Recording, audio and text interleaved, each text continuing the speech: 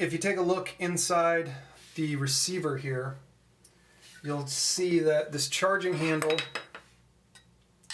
goes in like so. Now there's a little notch here. You see this notch on the charging handle. Give you a better look at it there, but so you see that notch has to index in a certain part of the upper receiver.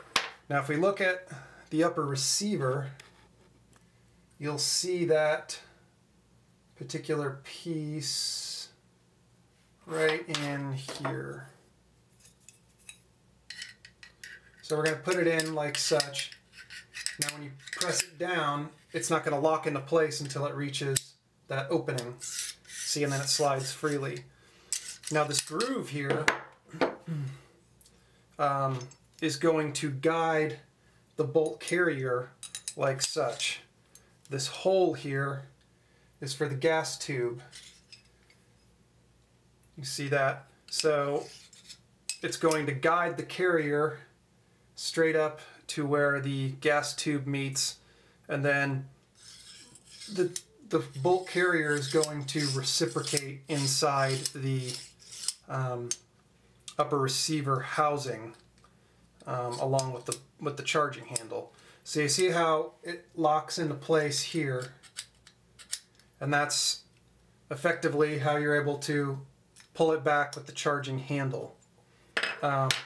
One thing you have to know about assembling or reassembling this is, see how the bolt moves forward and backwards inside the carrier? You have to make sure that it's pulled forward to insert into the receiver. So I'll show you this again. The charging handle goes down inside there, notches in, then I usually push it forward just a little bit. We're going to line up the carrier again with the bolt out and forward. Just kind of sit the gas tube in the housing there, and then we push everything forward, and then it snaps in. So you'll see underneath here, this is the section where the hammer will actually operate underneath it and smack the firing pin. So something else worth seeing here is the dust cover door snaps shut. Now when you pull the charging handle back, you see that it opens, and that's as this portion here comes in contact with the bolt carrier here, it just forces that door open.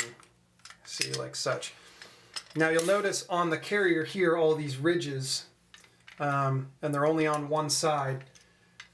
This part works with the forward assist. So you'll notice that if I put the bolt forward just enough, and then I operate the forward assist, you see that as it catches all of those little teeth, it moves the bolt forward just a little bit more.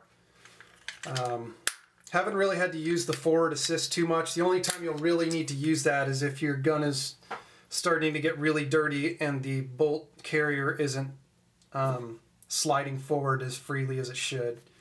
So that's pretty much it for the carrier itself.